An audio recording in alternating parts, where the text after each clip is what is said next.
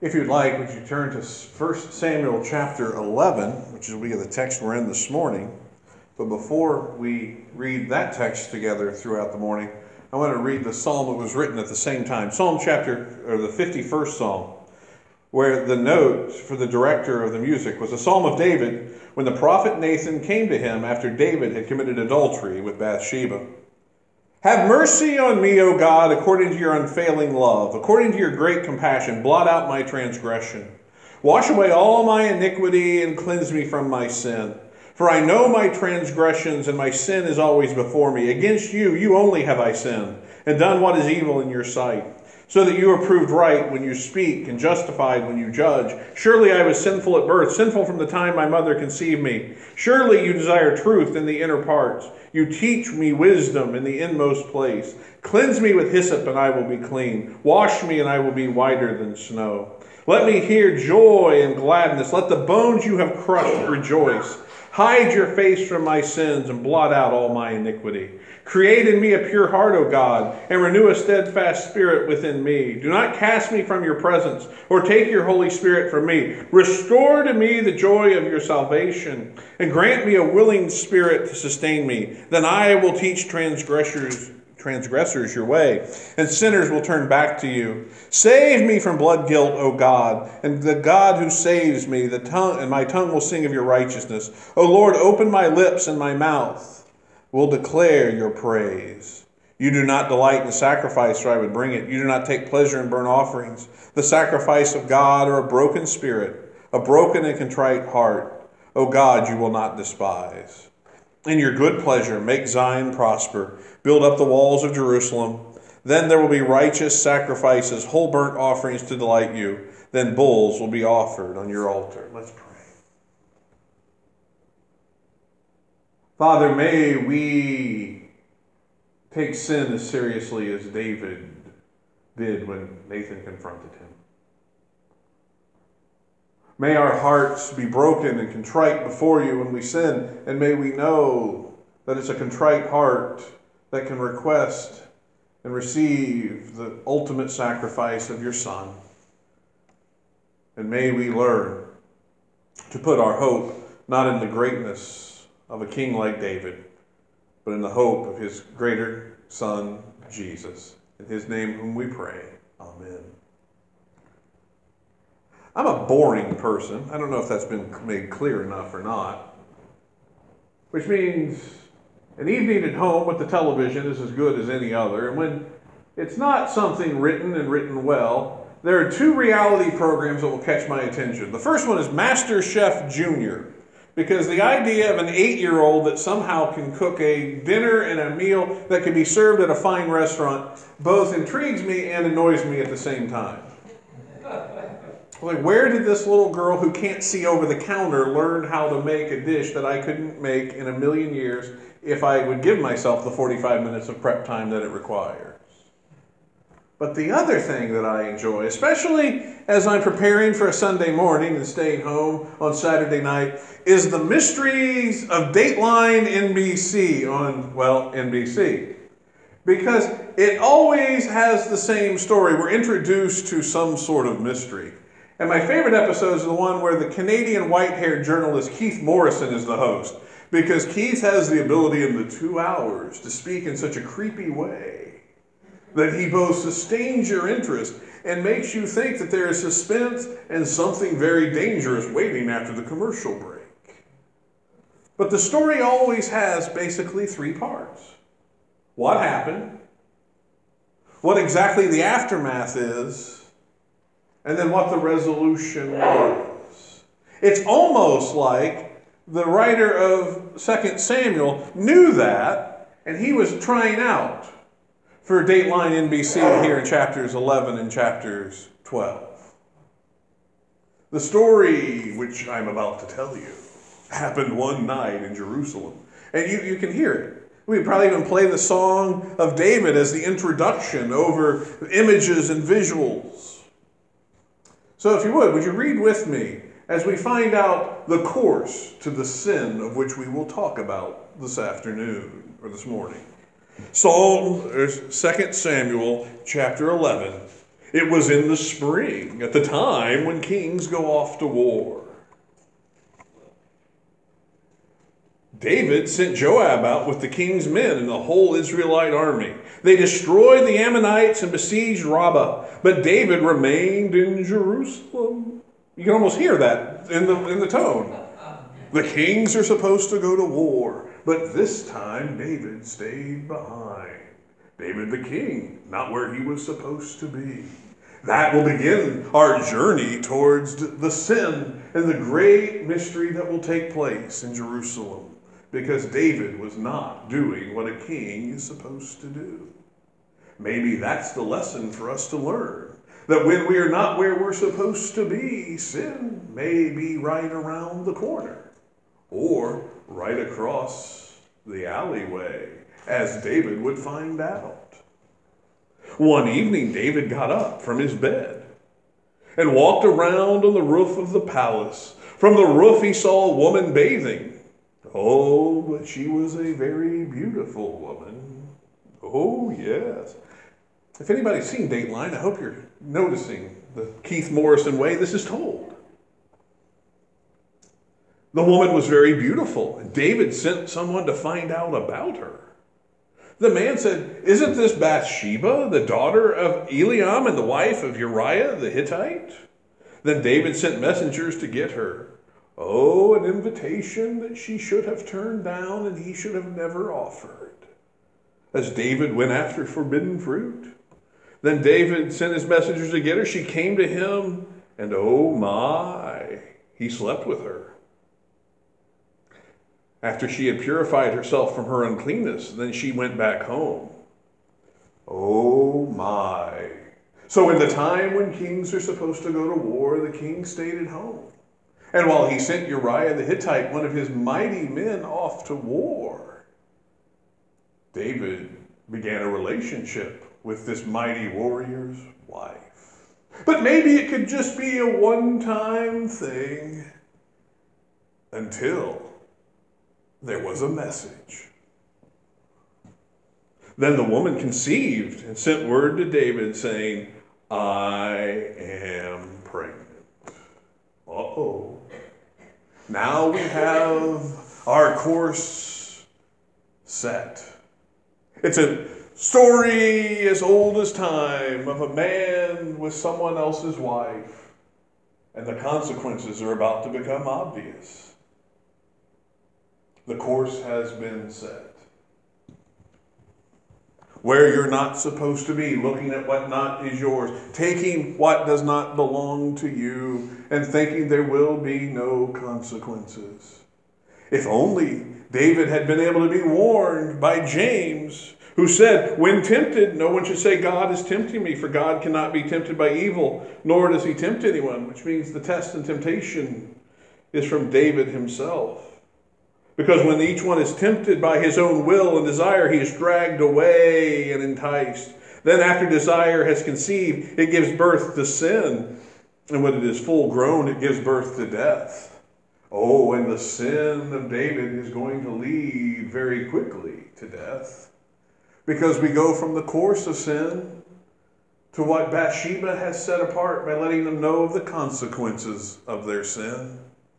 What David and Bathsheba did one night is going to be made abundantly clear, unless somehow the two can find a way to make it look like something else has occurred.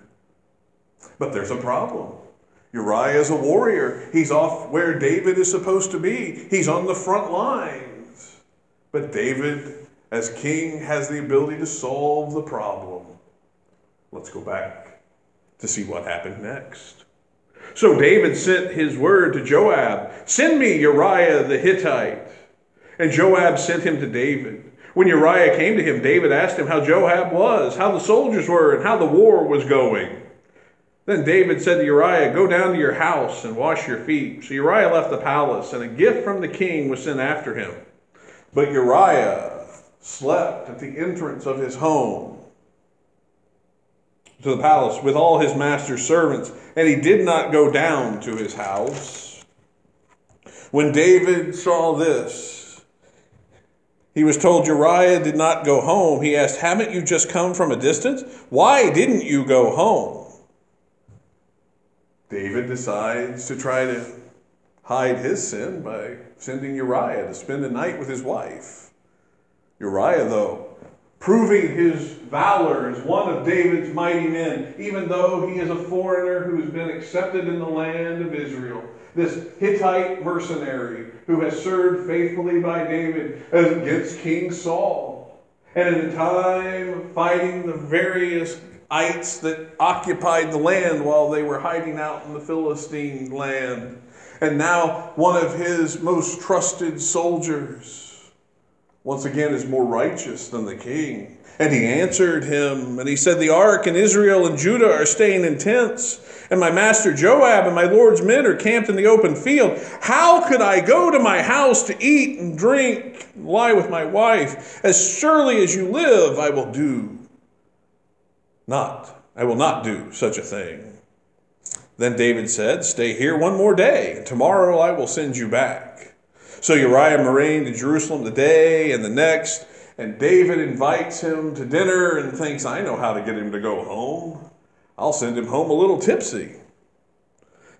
He ate and drank, and David made him drunk. But in the evening, even in his alcoholic stupor, Uriah went out to sleep on his mat along with his master's servants. He did not go home. And now Uriah leaves to head back to the military, and the consequences get even graver. Because David sends with him a note to give to Joab. And the note said, "Put Uriah in the front line where the fighting is the fiercest. Then withdraw from him so he will be struck down and die." Oh, David develops a plot. David develops a plot to take care of his problem. If he can eliminate Uriah, then perhaps he can solve this problem in a different way. So while Joab had the city under siege, he put Uriah in a place where he knew the strongest defenders were. When the men of the city came out and fought against Joab, some of the men in David's army fell. Moreover, Uriah the Hittite died.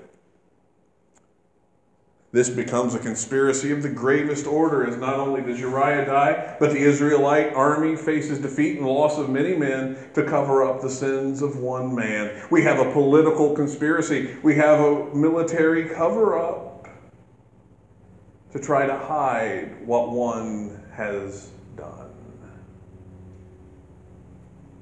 But everything in Jerusalem looks fine, because what happened next is the grieving widow is invited to be comforted and brought in as one of the many other women, another sign that we were on a course to sin, of David's home.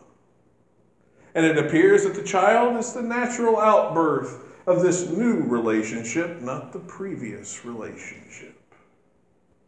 Oh, but there are consequences. David wrote a song about it in his diary, in his psalm journal. "When I kept silent, my bones wasted away through my groaning all day long. For day and night your hand was heavy upon me. My strength was sapped as in the heat of the summer." Not only do the consequences of this one sin lead to cover-up and death and murder, but there is a spiritual toll taking on the man who has performed all of these actions. But it looks like he's gotten away with it. But then, chapter 11, there's the nosy problem of being a king in a land of prophets who are sent with a message from God. Chapter 12. Then the Lord sent Nathan to David. When he came to him, he said, "I've got a story to tell you, dear king.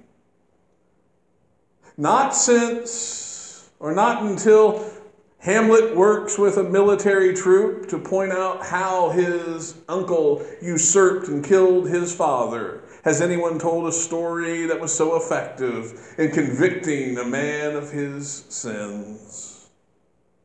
Knowing of David's fondness and past as a shepherd, Nathan tells the story of a shepherd and his sheep.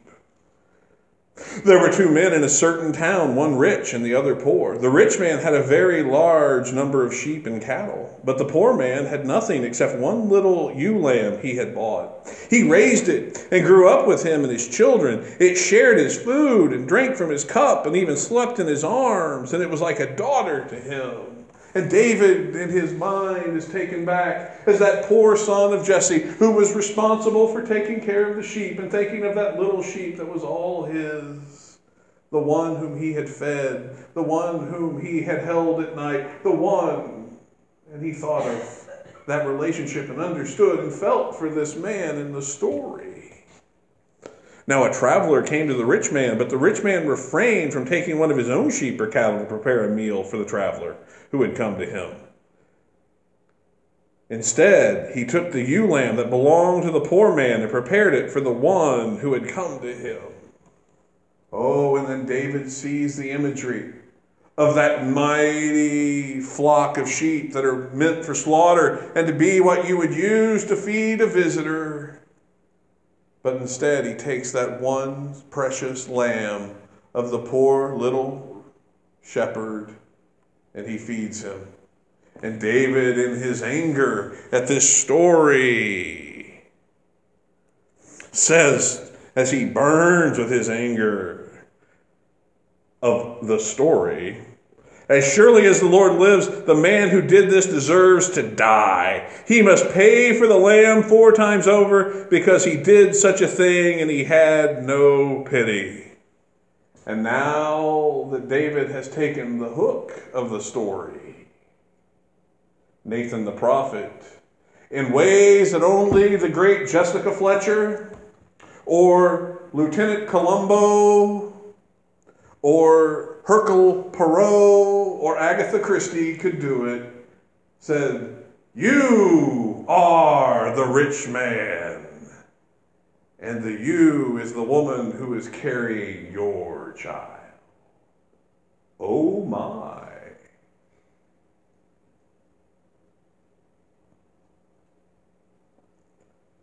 The only hope for David to be able to be cleansed of his sin comes with the fact that Nathan brings the confrontation of the Word of God. Now, sometimes our sin needs to be confronted directly. But Nathan was smart enough to know that sometimes it takes the consequences of the indirect confrontation of our sin. That David comes to the conclusion of what he has done, not because Nathan the prophet waltzed into town and said, "God told me you got Bathsheba pregnant, killed Uriah, and now you're going to pay for it."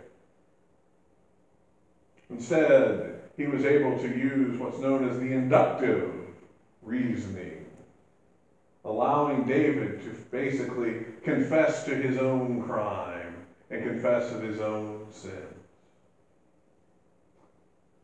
Which is the beginning for anyone to be able to find forgiveness and be cleansed from sin. The confrontation of the sin, the understanding and the acknowledgement of what we have done. It's also followed by what David did next, where David, instead of trying to hide anymore, confesses that you're right. Verse 13, then David said to Nathan, as he hears of the consequences of sin that are going to be brought about, "I have sinned against the Lord." Not just because David is told that the consequences of this sin are going to be long-lasting upon the throne. There are going to be issues in his family and in his kingdom as a result of this. Not because he tells him of the fact that the child that Bathsheba is carrying will not live. The baby will die very suddenly after childbirth.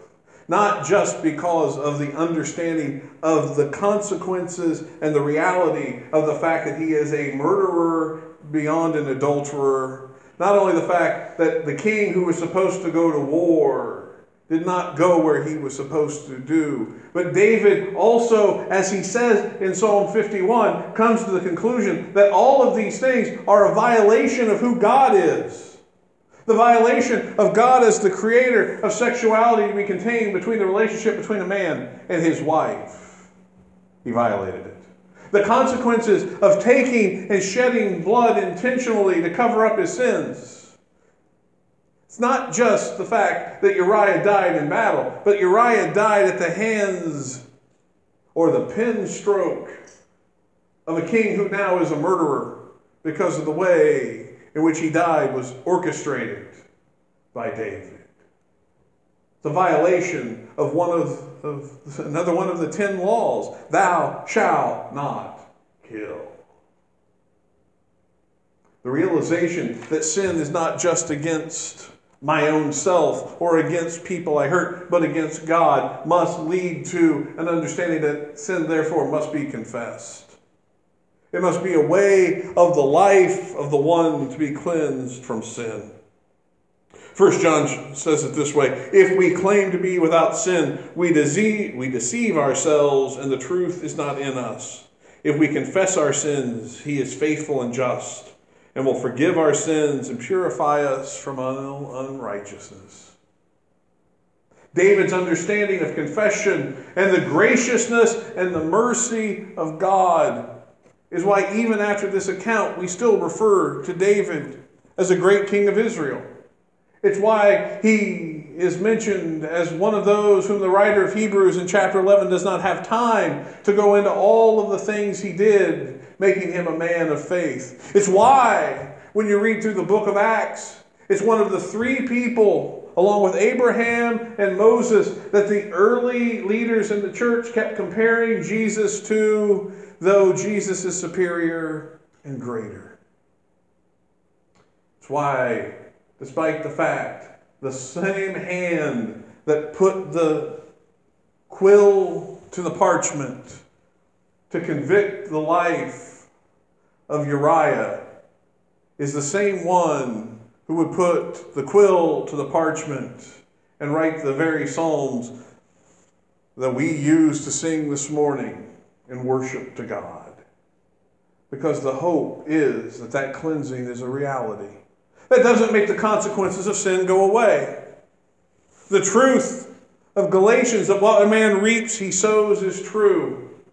David will go into a sense of mourning for the child in its final days before birth, and those few hours and days of its early life when he begs and pleads that God would be gracious and change his mind and save this child and the consequences of this action. But the child dies. It does not bring back the life of Uriah or those other mighty men who were killed in battle. It does not probably make a general like Joab not wonder a little bit about how many orders he should trust of the king when he's sent out to the battlefield, when the king is willing to allow some of the best men to be sacrificed, especially when the scandal is made known.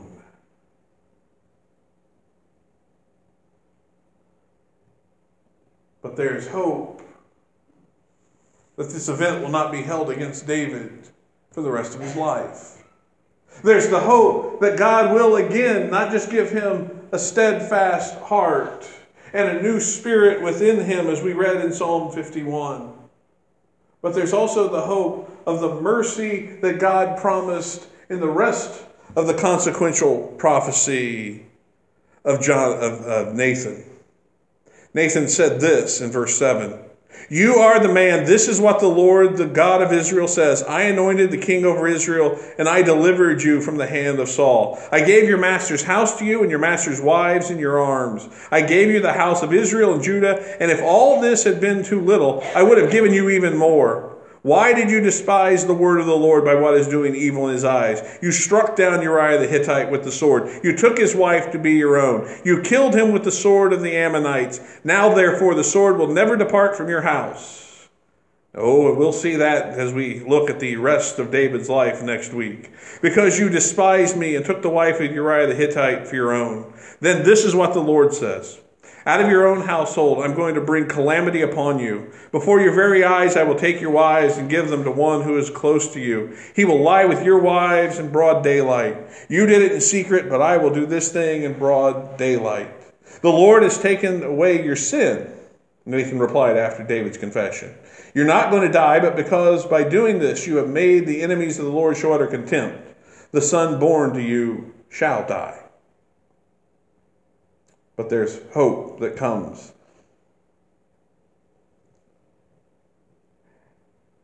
As David and Bathsheba will conceive again. God is merciful to David. They have a son. His name is Solomon. And when we finish next week in 2 Kings chapter 2 with the end of David's life, it is that Solomon who will take the throne.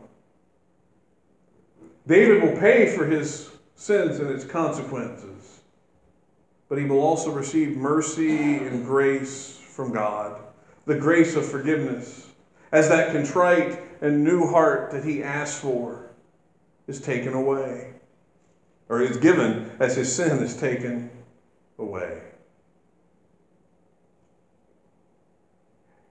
His desire that his spirit not depart from him, that God not turn him into Saul, where he takes the kingdom away, is fulfilled by keeping the throne and giving it to Solomon and allowing David's line to stay through Jerusalem in the history of the kings of Israel, or at least Judah. And ultimately, Psalm 51 is answered in the hope that David had been given last week in 2 Samuel chapter 7. When the story concludes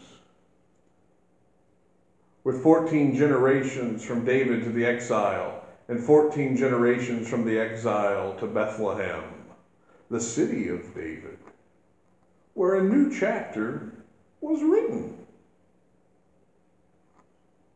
where the descendant Joseph pledged to a virgin named Mary who would give birth to a child to be named Jesus, because he will take away the sins of his people. What David asked for and hoped for in himself, David would become the 28th generation great-grandfather, at least by the account of how Matthew decides to tell the genealogy, of the one who not only would blot out and pay for the sins of his great-great-great-great-great-great-great-great-great-great, you get it, grandfather David, but also will offer that opportunity to do what David did not ask for of the Lord, where he would do even more than you could have ever asked for. See, our mystery, or our scandalous story, ends in the hope that we all have. In fact, when you look at Matthew's genealogy, he doesn't just put David's name in the genealogy to get to Solomon. He also reminds us that Jesus came out of the fact that David, along with Uriah's wife, begat Solomon. The hope we have in our sin is that somehow God, in his grace and his mercy, can create a much greater and wonderful story. While it would be good to learn and be warned of the course of David's sin, that maybe in the times where we're not where we're supposed to be, and we ponder the things that do not belong to us or are forbidden to us, That by making the decision there, we do not give lust the chance to develop. And when it gives birth, it becomes sin. And it leads to consequences that will drain us of our spiritual strength. And it will leave consequences that we will endure and deal with for the rest of our lives.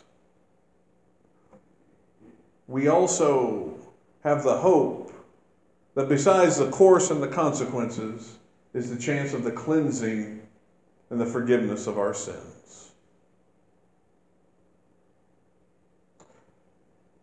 So from Dateline Jerusalem,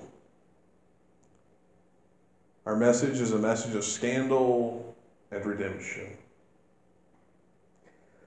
Maybe today you have followed sin's course. Maybe you're dealing with its consequences, but what you need is to be cleansed from your sins. We offer an invitation as our worship team comes. Let's stand for our invitation.